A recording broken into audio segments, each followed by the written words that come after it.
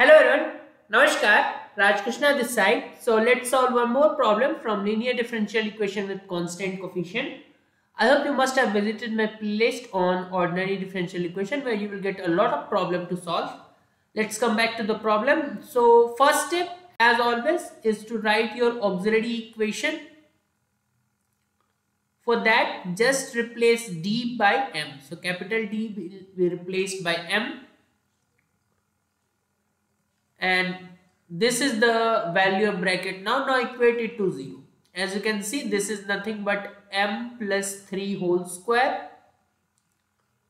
So this will give you 2 equal roots as minus 3. Now we will write the complementary function.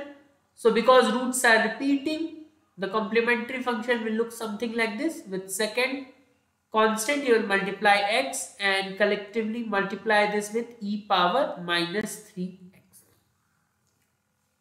Coming to the particular integral, that will be 1 upon f of d operating on your RHS, which is e power minus 3x by x cube.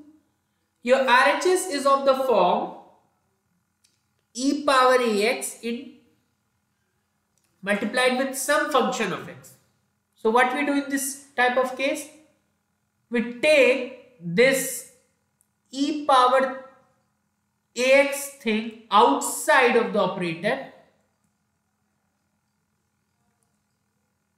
and we make function of d as function of d plus a. A here is minus 3, so d minus 3 and 1 by x cube as it is.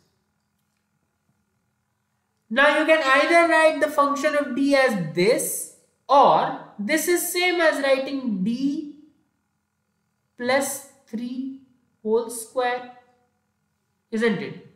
So if I write this as d plus 3 whole square, here it was d plus 3 whole square. In the next step, your d, let me write one step, otherwise it will create confusion for you. So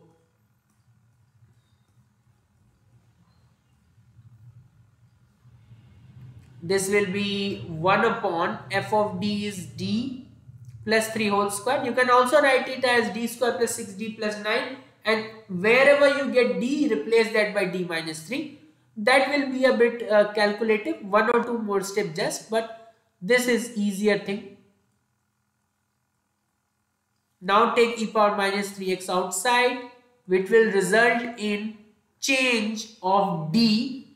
Now just have to replace d by d minus 3. Okay, so remove this d and in place of this d write d minus 3.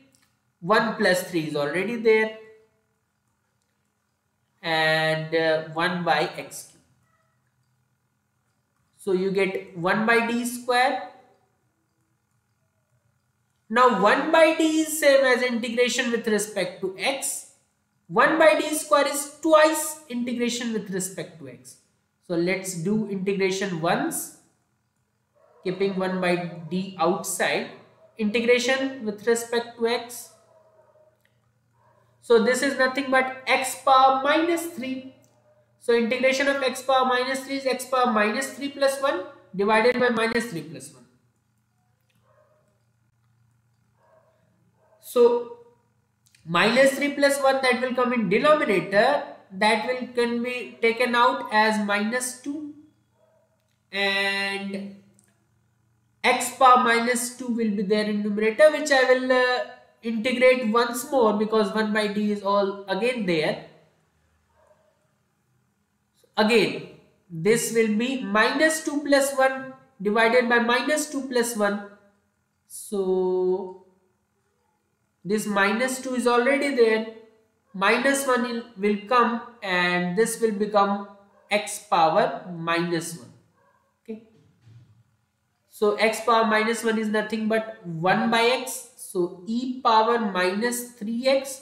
This will be 2 and you are getting 1x also. So this is your final expression for pi. Final solution is y equals to cf plus pi.